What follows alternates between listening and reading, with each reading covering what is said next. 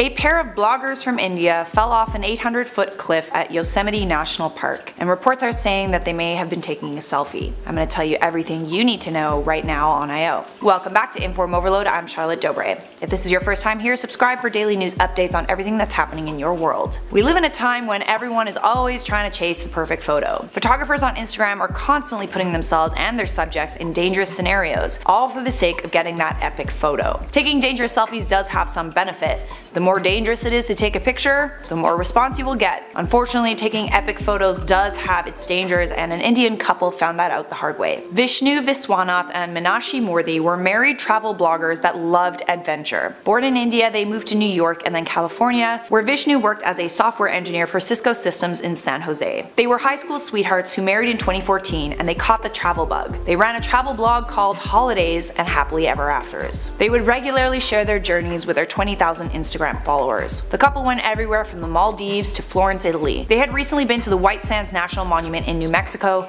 the Brooklyn Botanic Garden in New York, and they lived the dream traveling around the United States in a red Mustang convertible. They were also known to always spread messages of positivity, so when word spread that the couple plunged to their deaths at Yosemite National Park, people were devastated. Their blogging adventures took them to Yosemite National Park, known for its cliffs and waterfalls. Last week, it was reported that 2 people had died at Taft Point, a popular outlook spot for tourists and their photos. The point overlooks Yosemite Valley and towers 3,500 feet above. Park officials identified the couple on Monday as the 2 people who had fallen. They fell 800 feet to their deaths onto an area with very steep terrain, which made recovering their bodies that much more difficult for park employees. Park rangers had to use technical climbing and rappelling techniques as well as a helicopter to get to them. As of right now, it is unclear how they could have fallen, but 2 people who knew the couple suggested that they were trying to take a photo. Their tripod was set up near one of the ledges, according to Vishnu's brother Jisnu, but the incident is still being investigated. He wasn't present during the incident, so it's not certain how he could have known that, but Raj Kata, another friend of the couple, told the Washington Post during a phone interview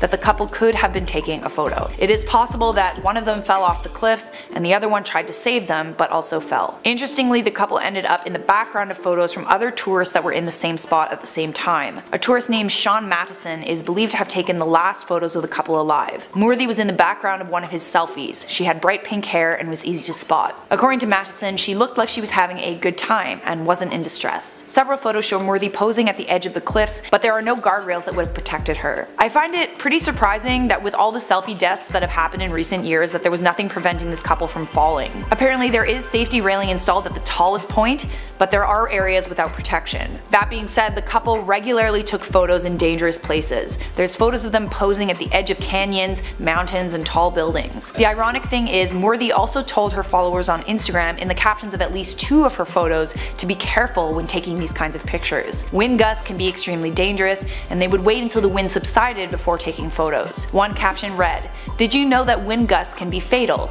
Is our life worth one photo?" People have flooded their Instagram page, Holidays and Happily Ever Afters, with positive messages and words of support. Over the last 6 years, there have been 250 reported deaths related to people taking selfies, according to a study published in the Journal of Family Medicine and Primary Care. One of the top causes of selfie-related deaths is falling from heights. We normally respond to comments at the end of our videos, but out of respect for the couple, we didn't think it would be appropriate. On behalf of I.O., our hearts go out to the victims' families. Let this story be a lesson to everyone. One photo isn't worth losing your life over. That is all for now, and thanks for watching I.O. If you want to continue watching, check out this playlist right over here.